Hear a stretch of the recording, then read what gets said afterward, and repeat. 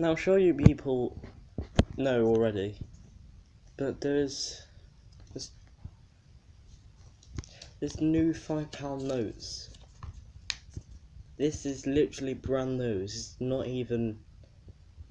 This probably isn't even a month old. This came out not long ago, really. As you can see here, it's got Big Ben on it there, and you got the Queen. £5 Bank of England, £5 Bank of England, London for the Governor and Company of the Bank of England, it says here. If you can see it there. I know it's a bit, if you can weed like that, then yeah, good for you.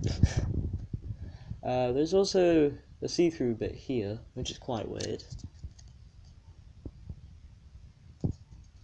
And there's also a little bit of text at the bottom there.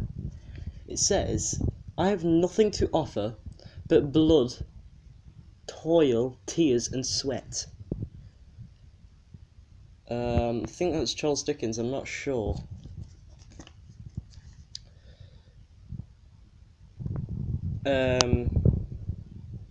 So this is quite weird, really. It's because most people in Britain are used to the traditional paper one. They're still going around today, but it's just weird having new £5 notes. It's brand new. So, yeah, it's quite good to have. It will last longer. It will last longer. And a £5 note that's made out of paper lasts long enough already. So, yeah, I suppose could help the British.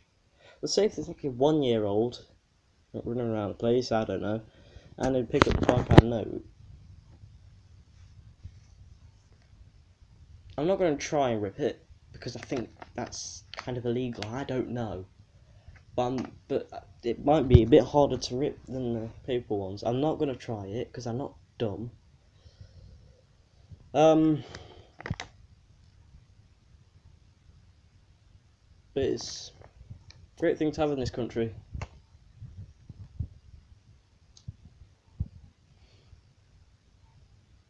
I think that's about it. Yeah. About the video. My mother is trying to get the charger as soon as possible. We are sorry for any delays. We are also sorry for any inconvenience this may cause.